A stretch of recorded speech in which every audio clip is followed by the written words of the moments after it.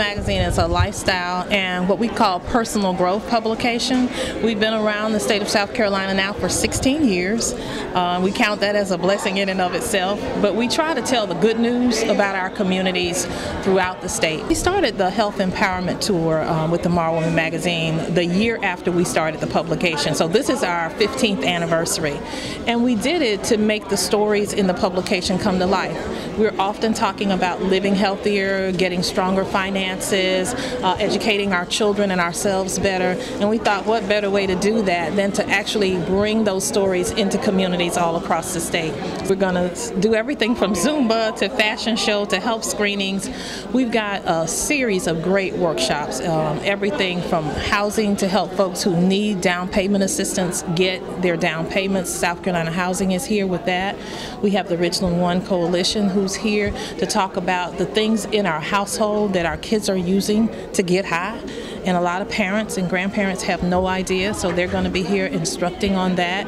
We have AmeriHealth and First Choice here, and they're doing an Ask the Doc session where we have two physicians who are here who are going to be answering folks' questions about some of the health screenings they're getting here today and about other questions that they may have about chronic illnesses that run in their family. I think having an event like this in the community is where you really can make a difference. So often we think that the answers are going to be found in swanky places, but if you want to reach people, you have to go to where people are.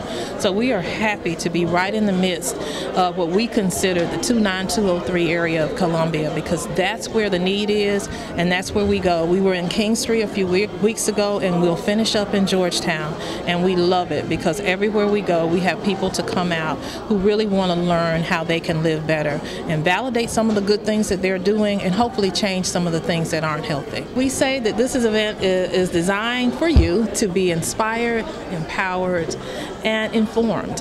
So if we can hit the mark on all three of those, I think we've done a lot. But the one thing we want them to do is to commit to making one simple change, whether it's walking every day or drinking more water or making sure their kids are turning off the TV and the video games a little more and doing something physical.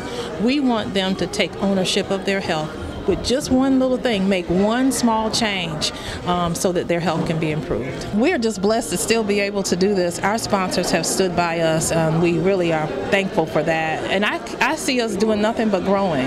There's talk about doing this in other states. So who knows what the future holds. Hopefully my health will hold out that long and I'll be able to be right there pushing this message to as many people as we can across South Carolina and beyond.